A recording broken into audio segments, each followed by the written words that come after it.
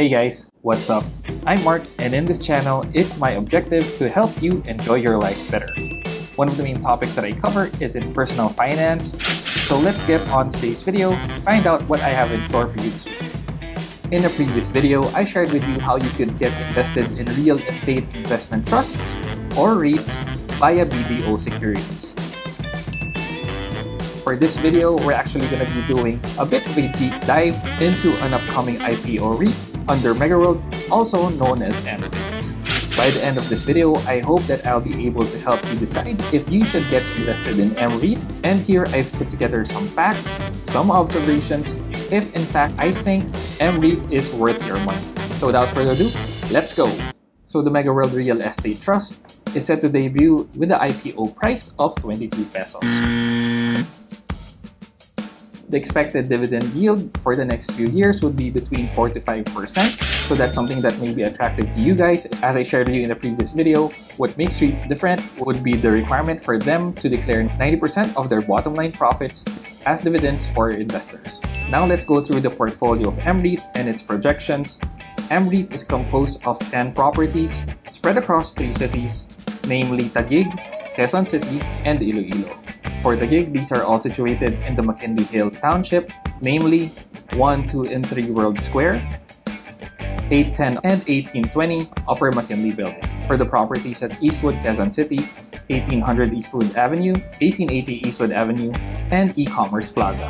And lastly, for Megaworld's Iloilo Township development are One Technology Place and Richmond, which is divided into Richmond Tower and Richmond Hotel.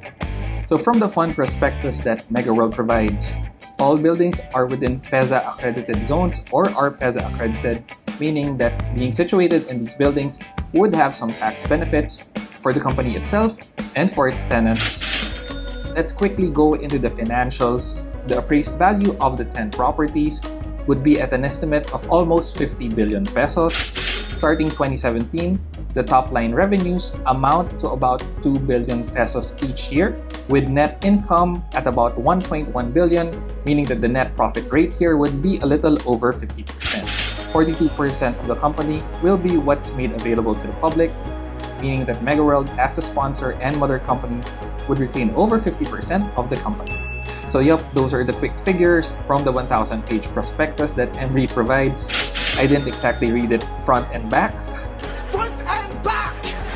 I did skim through that 1,000-pager just so that I could share with you, hopefully, some nuggets of wisdom if in fact this MREIT investment is worth your money. So looking at the properties and the nature of business that they're operating, 9 out of the 10 properties have office space leasing as their core business, while one of them, Richmond in Iloilo, half of it is devoted into office space leasing, and the other is Richmond Hotel, obviously in the hospitality business. So if I were to look at it, I think that's one of the things that caught my attention at first. Since I myself am a business owner in the hospitality industry, I don't know the prospects of the hotel industry in Iloilo, but so far the pandemic hasn't been kind to the tourism industry. I guess it's slightly concerning to me, but anyway, most of MREIT is almost entirely devoted into office space leasing as its core business. Since the buildings do work with a bit of foot traffic, there is a component of retail space leasing as part of their portfolio. Moving on to the meat of the matter, what really got me thinking was this: should you be investing in office spaces in a world that's mostly work from home? So as we review the MREIT business further, what's very good to note here is that the current occupancy rate is at 93.2%, so that's really good. And reviewing their fund prospectus, it's actually interesting to note here the percentage of lease contracts from tenants that will be expiring in the next few years. So for 2022, it stands at just 10%. For 2023, it's at 30.7%. For 2024, it goes down a little bit to 13%. And for 2025, this actually goes up to 42%. So again, these are the percentages of contracts that will be expiring in the next few years. If you add those up and no one renews in the next 4 years, that actually amounts to almost 100%.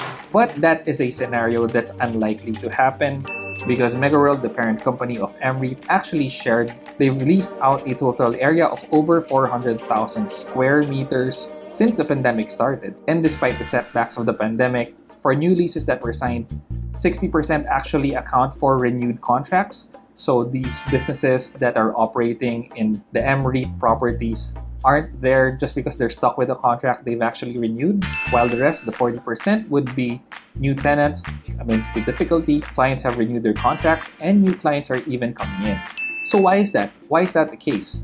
So a big percentage of MREIT clients are actually BPO companies. Now this is very critical since BPO offices have not been subject to the large migration of offices into work from home environments, simply because BPO offices really need people still to come into work. Close coordination and supervision is really needed, and since the Philippines is pretty much the back office of the world, they are in need of highly reliable internet connection. So this is very good news for the Megaworld Group and prospective investors of MREIT, knowing that these BPO companies are here to stay. So yes, BPOs as the #1 client of MREIT will continue to provide rosy business opportunities for MREIT.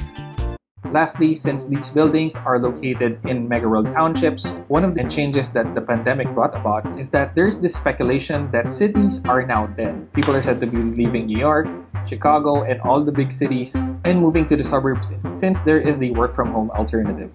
That actually had me thinking early on in the pandemic. And I was thinking, what's going to happen to BGC or McKinley Hill and Eastwood, or what's going to happen to the Makati CBD? Well, thinking about this, these cities, these Megaworld townships, I think they're here to stay. Because unlike in the United States or other countries where they have good infrastructure and they have good urban planning and city development, they do have the option to be moving to the suburbs, to bigger houses, to bigger spaces. In the Philippines, unfortunately, we don't have that kind of option.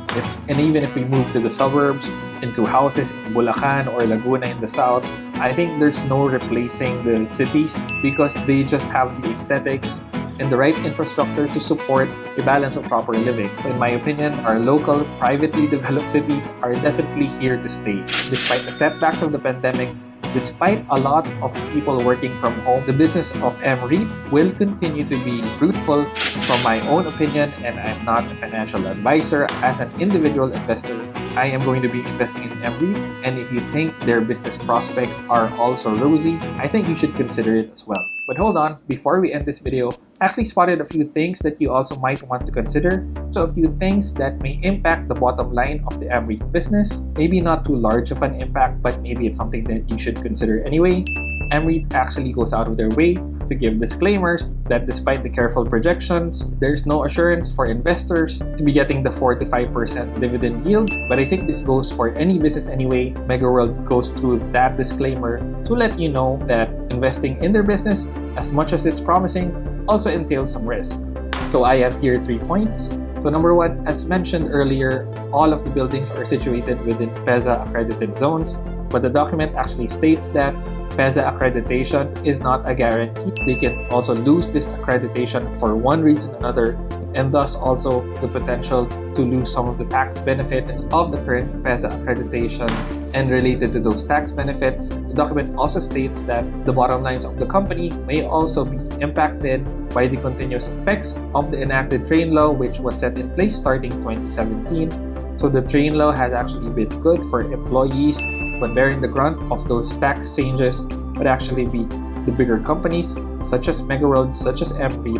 This is just a caveat that the company also puts out there. And the #2 thing that you might have missed out on for MREIT, and actually for many of the REITs that have come out, was that when you invest in MREIT and you buy into the buildings, you actually buy into their leasing operations.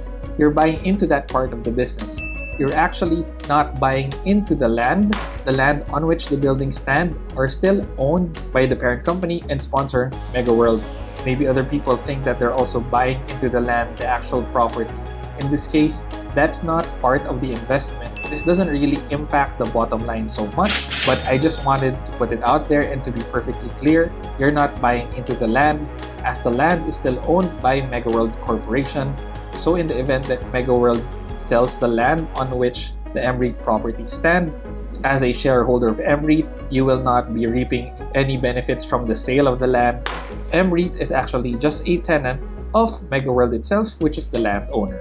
And number 3, while we've gone into really trying to understand these 10 properties that MREIT is coming out with, the thing is the portfolio can actually change. We've seen this with the Ayala Land REIT.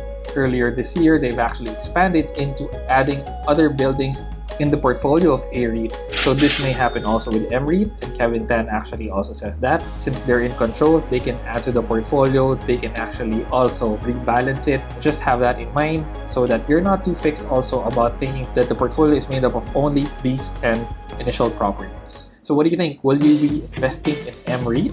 I think the investment prospects are promising. If you missed my previous video on how you can invest in REITs via BDO Securities, you can check on it here now. I hope that I've somehow given you a few points to consider, and hopefully you can arrive at the conclusion yourself if you think MREIT would in fact be worth it. If you've liked this video, please don't forget to like, comment, and consider subscribing if you haven't already. Thanks again for watching, guys, and happy investing.